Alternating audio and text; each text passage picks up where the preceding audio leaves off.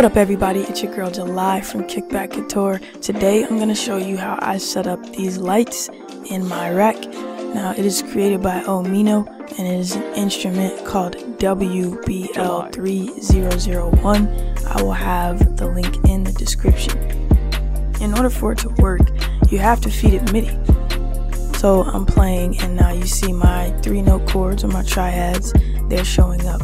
But I don't want to have to play it in order for it to work. Like these other ones are working without me doing anything. I do have my sequencer going though, playing. So if I hit stop, then the lights stop. Now when I hit play, they go. That's what I mean by that. So let's just create a matrix, because I don't want to show you the long way, the way that it took me to learn how to figure it out yet. I'll show you the more efficient way first. So actually utilities, let's create a matrix and we'll, put in some random notes. Let's go ahead and we have the gate in going there already. So now when I hit play, my lights are gonna do things on their own, right? And that's what we want. So I'm gonna create something really quick just so that we can all see this better in the middle of the rack. Let's go with this. It has nothing to do with what we're doing right now. Okay, so all we're looking at is this and this. This is just a space creator. Okay, ignore that completely. Now, the different combinations are listed on the back. So first contact, that is the type of lighting display we're looking at right now. The next one is scrolling staff. That means this one is going to be up while these ones remain down. Alright, now the next one is big lamp. That means the middle one is going to be up while 1 and 3 are down. And that's what this one's set to. The next one is going to be like this. That says 6 string. I don't have my glasses, I don't know where I put them. And then these bottom 4, you see they turn yellow. That means you need to feed it audio. So let's create a piano, something quick, ideate, and let's put a MIDI clip onto the sequencer lane. We have to feed it audio, so we're gonna send audio to it.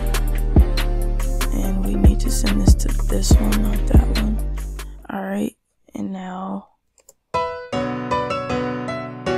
keep in mind this is the Drenched in Design MIDI kit. If you would like to grab it, you can.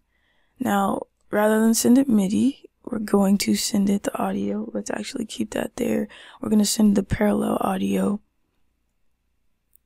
to the audio in. And now we're going to drop that one down, 0, 0. Drop that one up, and now we get the first one, which is audio wave.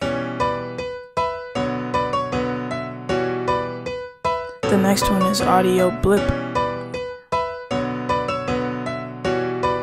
And then we have audio spectrum. Really interesting combinations you can get. The last one is audio spin, my least favorite, but I'm sure it's useful for something. Now over here we have a color knob, so you can change the colors.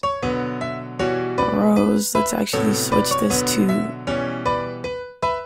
big lamp. I'm gonna put the matrix MIDI back into this.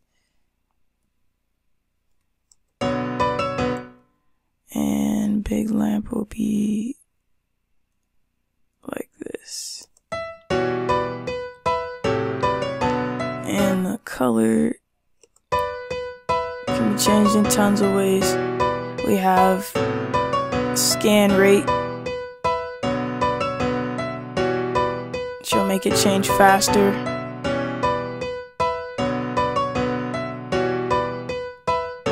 Based on the MIDI that's playing, of course. Wave sync and CPU mixer. I never use those. And you also have audio through, which allows you to just send audio through. So if I wanted to do that, then audio through. Now, those are the most important functions of WBL. If you would like to experiment with audio in, audio through, and then the wave sync and CPU mixer, then you'll be going further than I have. I haven't used those for anything. So if you know what they are, definitely feel free to let everyone know in the, down below. We all help each other. And we all learn from each other. So I'm working on my release schedule. I would like to do it every day, but I'm not sure if that's too much. So would you watch a video from me every day? Let me know. It's all Couture, Kickback, and Cookup. Even every other day. Let me know how often you would like to see videos and tutorials by me.